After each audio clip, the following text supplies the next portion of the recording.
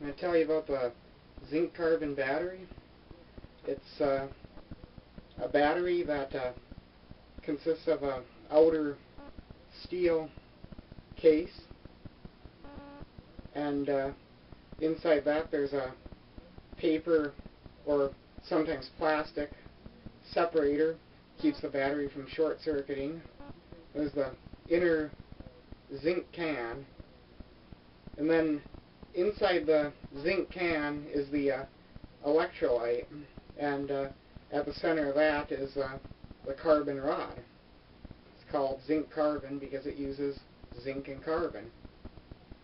The electrolyte is a mixture of manganese dioxide, zinc chloride, and ammonium chloride. It's acidic. You know you have a zinc-carbon battery because it'll say either heavy duty, super duty, zinc carbon, or carbon zinc somewhere on the case. If it says alkaline or lithium or anything else, it is not a zinc-carbon battery.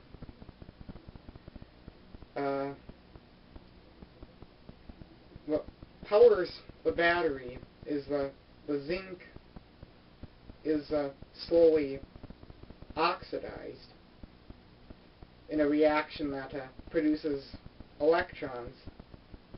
The purpose of the carbon rod is simply to gather the electrons to send them out into the electrical circuit. The carbon rod is not consumed in the reaction at all. But the zinc can, however, is consumed, which is hence why you need the steel case, because otherwise the battery would fall apart when it reached the end of its life.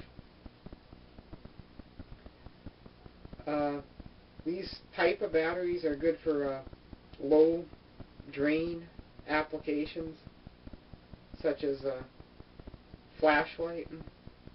They're not particularly good for high drain applications, like the camera I'm recording this on, and stuff like that.